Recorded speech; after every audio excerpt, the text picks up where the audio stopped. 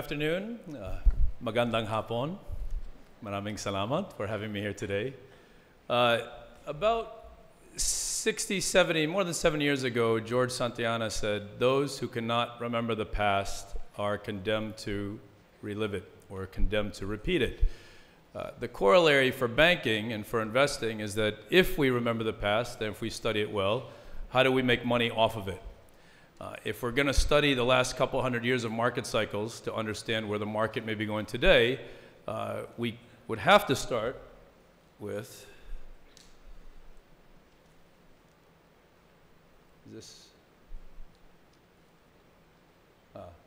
we'd have to start with looking at this chart, which occurred in 1929. And let me see if this clicker works. And that's the Dow Jones Industrials peaking in 1929. If we understand the run-up to 1929 and what things coincided with that, and we understand what made it collapse and what made it go sideways for another several 6, 7, 8 years, we might better understand what's happening in the United States, in the Philippines, and global markets today. Very similar looking chart. I would argue that if I show you this chart, it'd be hard to understand whether this chart matched the last one. This actually is the NASDAQ, the tech industry in the United States, peaking in 2000. If I put these on top of each other, I'd suggest you wouldn't know the difference. And if I actually overlay them on top of each other, you wouldn't know which was which. This pattern repeats itself over and over and over again in every market, in every major security, around the world, all the time. And if we understand that, we can say, where are we today? This, again, the same picture, and below it, I'm showing an actual picture from an EKG of a heartbeat pattern. Now, whether it's because humans are running the stock market, and this is a coincidence or not, doesn't really matter to me. I don't care as long as we can use it to make money. The gold, this is gold peaking in 1980, and you've seen that same heartbeat pattern bouncing off and sideways again. And this is the FXI. Anyone know what the FXI is? It's the index for China. That's the peak just before 888, around the Olympics, just before 888. And you see the exact same pattern. I don't think if we didn't label it, you'd be able to tell the difference. You have to look from enough of a distance. You have to make sure you don't miss the forest for the trees. But what we see is a pattern that's very, very distinct. And that is the Philippines peaking in 2013. Awfully similar pattern. Not the exact same liquidity. So the less liquidity you have in a market, it'll start to fracture a bit from the picture. But you see the same peak in 2013. You see the same roll off. And you see it pop back up. And the question is, of course, what's going to happen now? Now, before we talk about that, I like to say, and it's very relevant, this picture, another very, very similar looking picture, which happens to be the United States peaking in 2007. And with that peak, we'd say, where does things go? Is that okay for the next 20 minutes if I talk about that? Yes? Now, a little bit more complex, and I'll say we're going to provide the slides, so I'm introducing some concepts that I think you'll want to study afterwards, and we'll give you the slides so that you can, but just to show them, this is what we call a market phase cycle. And it shows the first and second stages of a bull market. The first stage of a bull is value-driven. The second stage is growth-driven, meaning in the first stage, you buy cheap stocks and you do well. In the second stage, you buy, frankly, more expensive stocks, but that are growing like crazy, and you also do well, up and until it peaks. There's a bubble, there's a double top almost always, capitulation, and then a bear rally that then leads to sideways market. The most important concepts, if we look at these cycles over the last 200 plus years, is understanding what drives the markets. And naturally, corporate profit is one of them. Multiple expansion is another that we see occur going into bull markets. That sounds simple enough, but we'll take a look. There's nothing new on Wall Street. Speculation is as old as the hills. So what we're arguing is that there's nothing new that we're going to see in the Philippine market that we haven't seen in every other market. Therefore, we ought to be able to use the same indicators. These quotes were stated by Jesse Livermore, who made, I don't know, $100 million in the stock market, hundreds of millions of dollars actually. He made $100 million in 1 year alone, but that was back in 1907. So when he made these comments, he was already saying that the prior 100 years always had the same kind of cycles, and he was a genius, literally a genius at understanding these markets. What he noticed was, what Jesse Livermore noticed was, the importance of understanding credit. You can't be a good equity analyst, you can't be a good stock investor if you don't follow and understand credit markets. There is no better indicator for understanding whether we're in a bull market or a bear market than the credit markets in telling us whether or not companies will have the ability to grow, or will have trouble growing, or will they see multiple expansion or multiple compression. And so we're going to focus on the credit cycle, which the credit cycle is not just credit, it's credit easing, companies then taking out credit, taking out debt, issuing bonds, and then using that capital to invest, and that we see net new investment. So following that credit cycle from taking out debt to then spending it on new investment is the cycle that we want to watch. The reason we want to watch this is that without a firm handle on the flexibility that credit provides a company, without a firm understanding of credit, we'd argue you can't fully understand the wealth creation process. You can't understand whether or not we're in a bull or bear market. That statement was made by a colleague of mine named Mitch Julis. He runs $20 billion at Canyon Capital out of LA. Last year, he made $150 million US personally. It's a two-man partnership, so they actually made $300 million, and they split it 50-50. What was he talking about? He was saying, let's follow the credit markets. One thing that we noticed in the United States, and we'll show this, and we'll use the same framework for showing what's happening in the Philippines, you see coverage ratios. So aggregate cash flow available to pay interest is at 10, and if I showed you more than this, more than 15, 20-year highs. The ability for companies to take out debt, the credit worthiness of companies, is at absolute top levels. The balance sheets of US companies are extremely strong, amazingly strong. The amount of cash on the books just to pay off the first year's debt, meaning how many companies have zero chance of default, because no matter what happens to a company, even if they lose all their revenues, if they have cash, enough cash to make all their debt payments in the first year, there's no default. And we're looking at the highest levels of companies that have more cash than their first, and if I showed other charts, more than a second, more than a third year, meaning very, very, very strong balance sheets. This is the commercial industrial loan market, which is at peaks. That means banks are lending to corporations at incredible levels, which I don't know if you noticed, but notice the credit market peaking. As the credit market rises, so goes the stock market. When the credit market collapses, so does the stock market.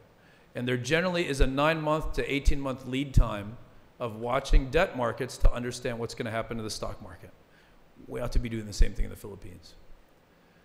Again, commercial industrial loans are up. Consumer loans are always lagging. We want to focus on the companies getting debt, taking out debt, and spending it on good things. And then finally, the banks are very safe. The US banks look like, I mean, after the Asia financial crisis, pretty much every bank in Asia shored up their reserves, made sure they were safe, lowered their leverage levels. That's what you're seeing in the United States. So while the US is at peak levels of lending the banks, it looks like it's going to continue going higher and higher and higher because the banks have the ability to lend. And this very simple, this is what Jesse Livermore did back in the early 1900s. He simply did a survey. He went around to various banks and he said, can I get a loan for $1 million? What would it take? And if it was very easy, he said, wow, it must be a very accommodative credit market. If people said, we're not going to give you $1 million, we'll give you $100,000. Well, we'll give you $100,000 if you have $1 million in the bank account. Meaning we'll only loan you money if you already have the money, right? Which, you know, there are times like that, and there are times like that in the Philippines if we go back just a few years where it's very, very tight money policy. The gray bars are recessions. I don't know of another metric, single metric, that has such a relationship. And if we went back to Jesse Livermore's days, going back 130, 140 years, that credit tightening, this red line, when it's very hard to get loans, you see recessions. When it's very easy to get loans, that's all this survey was. Is it easy to get a loan or difficult? If it's very easy, you see the stock market, the blue line, going through the roof. This is back in the 1990s. If credit markets are very tough to get loans, you see a recession, stock market collapses. If it's very easy to get loans, it's very accommodative, stock market goes up. And over the last few years, since 2009, you see the stock market in the States going up a lot, and a very accommodative credit policy that's going to continue for another 2, 3, 4 years. So the threat of market collapse in the United States that you hear about so often in the news, I would suggest to you is nonsense. It's nonsense. There's no data to back it up. They talk about valuations, they talk about other things. Unless they talk about a firm understanding of credit driving the equity markets, don't believe the news when it says the US stock market is expensive and is going to collapse. We'd actually suggest to you that if we study profitability in the United States, you'll actually see why we see such a healthy US stock market, and not by following earnings. It's not earnings that matter, it's quality earnings. And by quality earnings, let me show this. This is regular earnings. This is over every quarter back to 1988. And what you notice is, during this period, you have 10 quarters in a row where earnings are falling. This is aggregate corporate earnings falling, and the stock market going up, the red line, handling during that time period. This is another period where earnings were flat for 8 quarters straight, and during that flat period, the stock market went up 20+%. This is a period where earnings were going up and the stock market was actually rolling over and falling. So while we need to study earnings, we need to study quality earnings, and we'll show a simple method for doing that. This is a period where earnings were going up and the stock market was collapsing. Here's where earnings were at the lowest point in 20 years, and that was the single best time to buy stocks in the United States, maybe in the last 20 years also. So we need to study quality earnings, not just earnings. And by quality earnings, we're saying we need to study a return on assets. It's very simple. If a company says they're growing by 20 pesos, their earnings, the question is, well, how much did you put in assets? Did you put 100 assets, 100 pesos in assets in place? 20 pesos growth, but they put it in place $100 in assets or 100 pesos, you'd say, well, that's 20% return. If they put 1,000 pesos in place to produce those 20 pesos, 20 over 1,000, it's a 2% return. Both are 20 pesos. One is quality, one is not. And what we're suggesting is, by studying the return on assets, by just studying the earnings relative to the balance sheet, relative to the assets being spent, we can understand whether the quality earnings are there or not. In this case, in the United States, and why we've been so bullish, is that the United States now has an 11% return on assets. That's a real number. So that's lower than if we included inflation. We took inflation out of all these numbers. That is a 60-year high. United States firms have never, in recorded history of 10Ks being issued, had such profitability levels. It's off the charts. It's amazing. So you have very, very safe balance sheets, very accommodative credit policy, easy to get debt, and the highest return on assets we've seen, which means the earnings growth is not from the companies just spending money to grow earnings. It's because they're doing it in a very safe, solid, stable way, which tends to continue. When we look at that relative to this book, The Art of Value Investing, which basically is an interesting book. It's just quotes from the greatest investors of the last 30, 40 years. So it's quoting people like Mitch Julis and Chuck Royce and Joel Greenblatt, a number of investors that have done very well. And just a couple of quotes. Management teams that truly understand the cost of capital, meaning, do they generate a return on assets higher than the cost of the capital? Meaning, are they spending so much in capital assets? Sustainable ability to generate returns, returns that exceed the cost of capital. Earn high returns. They're talking about return on assets. These 4 quotes are from 4 different investors. In fact, when you read through all their quotes, all the great investors say the same thing over and over again, which is, you only create shareholder value if the earnings come in at a high return on assets. If you have a high earnings growth on a low return on assets, it is not quality earnings. And every great investor, including Buffett, when you go back over 50, 60, 70 years, you've said, what have they done to be successful? It's this quality earnings notion, which is based on return on assets. So when you look at the United States with this high return on assets, Very stable asset growth. So they're not spending a lot in assets to generate those high returns. We can then look at the valuation multiples. So the US has a lot of great companies, but how are valuations? Value to assets is like a price to book. It's a cleaned up price to book calculation, valuation to asset level. And while it's going up, on a value to earnings level, we're looking at levels that are 10-year lows. So you have super high quality companies with stable growth with fairly low multiples, right, which bodes well for the Philippines also if the US is in such good shape, which it is. Correlations are also very low. What correlation is, it says, are stocks all moving together? Are they highly correlated?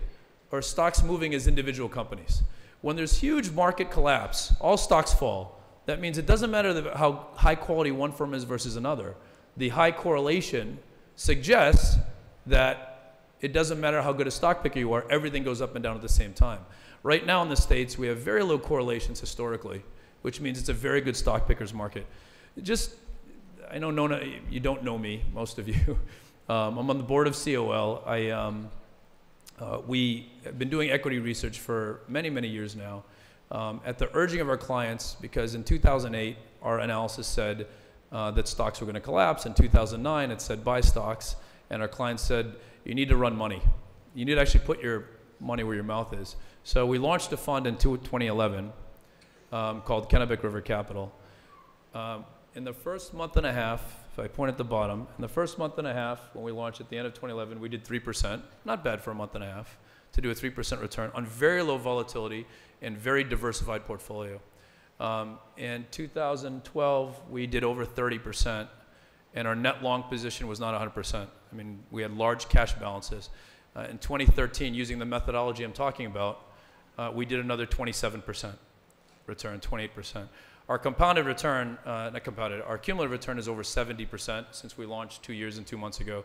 And in the first 2.5 months as of today, we're up another 4.5%, while the stock market in the US has gone sideways. The reason I bring this up, yes, I'm bragging a little bit, but I'm also saying this methodology works, is because it leads us to where we see the Philippines. Because right now we believe the United States is a sideways market. We don't believe it's expensive. We don't think that there could be a market collapse, because a market collapse needs to be accompanied by a credit crunch, and we have no sign of a credit crunch coming whatsoever.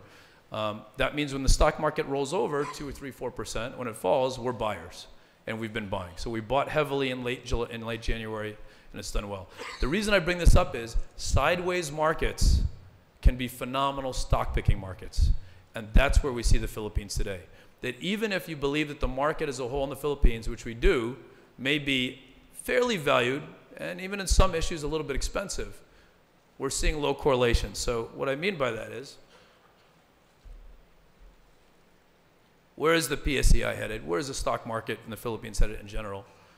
And we're first going to focus on credit. What we see is a very accommodative credit environment, despite the fact that up until 2003, 2004, commercial industrial loans were falling. And this makes it difficult. When you don't have debt, which is generally much cheaper than issuing equity, it increases your cost of capital to companies. It makes it more expensive for them to grow. It makes it hard for them to invest. What we've been seeing since 2004 is a very, very accommodative credit environment in the Philippines, which I think all of you know based on credit issuances. Bond issuances are oversubscribed, right? Banks, it's getting easier and easier to get a loan, even as a consumer, let alone as a business in the Philippines. The bond rating of the Philippines in general improved. What we're seeing is a very accommodative credit environment. So one, that means it's laying the groundwork for the Philippines to have done well over those several years. And it also means that there's no threat of market collapse, because market collapse will always, 95% of the time, be accompanied by a credit crunch, and we see nothing like that happening in the Philippines. Capacity utilization. As this has happened since 2004, and as the stock market in the Philippines has done so well and ramped up during that time period with some volatility, we also see companies using up any excess capacity. They're using their assets very well. They're getting higher returns, more sales for each dollar of assets in place. So these are well-run businesses that we're seeing up until this point. The problem is when you start hitting 80 to 85% capacity utilization, meaning where companies are using their assets, they need to start spending to grow. And that's where it gets concerning, because we want to make sure, is the spending coming in at a high quality earnings level, or is the spending coming in at lower quality earnings level? Right? And that's where an inflection point in that way in the Philippines right now. Now we focus on corporate profits. Are they increasing, and what do we see for multiple expansion? We see a 6% average ROA for the Philippines. The average ROA for China over the last 7, 8, 9 years, 6%. The average ROA for Hong Kong over the last 6, 7 years, 6%. The global corporate average over 50 years has been 6%. So the issue is that what we're seeing is Philippine companies, the net investment going in is net neutral from a value creation policy standpoint. And that's the concerning issue. That's what the great investor would say is they want to make sure they're buying companies that have a return well above global averages. Global averages being 6%, Philippine corporate average is 6%. It makes it iffy on whether or not to buy the corporate averages, meaning the Philippine stock market in general. It's predictive of a sideways market, much like we're seeing in the United States. Growth has been fantastic. The problem is, when you have 12% earnings growth, if the earnings growth is accompanied by a return on assets of 6%, that earnings growth does not result in multiple expansion. It results in a sideways market. I wish I could say differently. I mean, I'd love to say everyone go out and buy every stock that there is, but, and it would have been the case 3 years ago or 4 years ago. But right now, we're seeing a sideways market continuing. If we follow that heartbeat pattern, if we follow those major market cycles we've seen for the last 100 years, we're seeing the same setup for volatile but sideways. That doesn't mean the Philippine market won't go up and down 5% here and there, depending on news and depending on what happens. But we're saying that sideways is the best guess. Valuations have run up in terms of multiples since 2008, as we know. And even on a cleaned up, what we call a valuation to earnings, as opposed to a PE, price to earnings, valuation to earnings, trading around 22, that requires growth, meaning the growth of 10, 12% of earnings that we're expecting from Philippine companies is priced in. We're actually expecting that to happen. The market valuations are at that level already.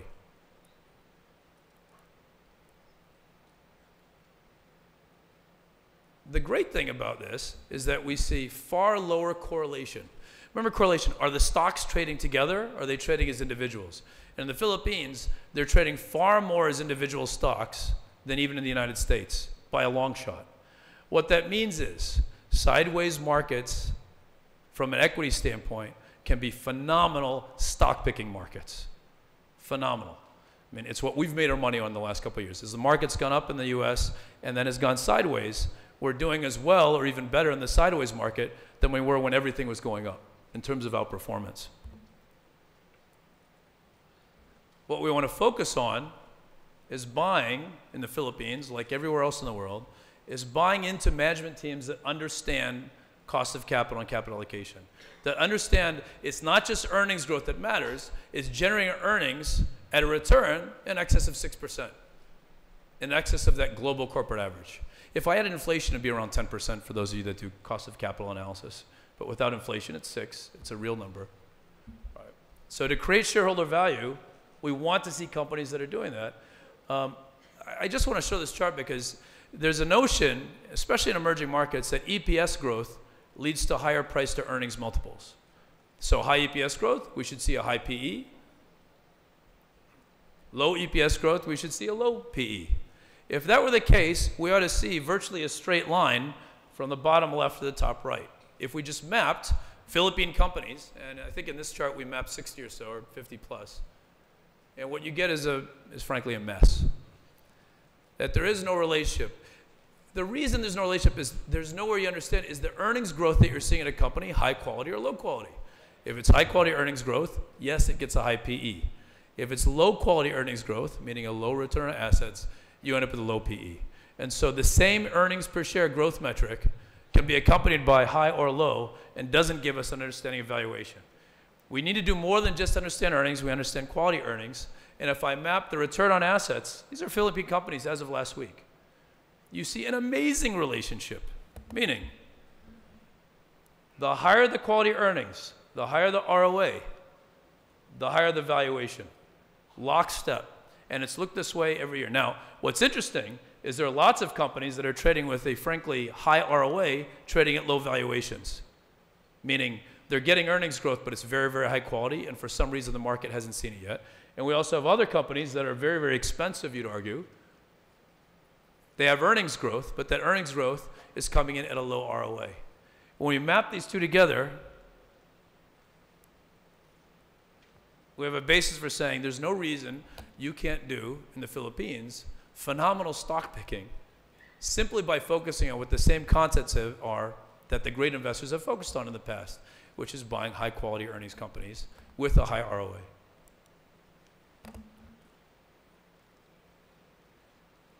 So whether the Philippine stock market over the next couple of years will go sideways or up or down depends on the aggregate of all the companies, and that's awfully hard to judge. Right now, it looks like the aggregate is 6%. It has been 6%. My gut tells me, based on our work globally over the last, I don't know, 15 years or so, that the Philippine market is more or less going to be sideways with volatility. That means it's a fantastic stock picker's market.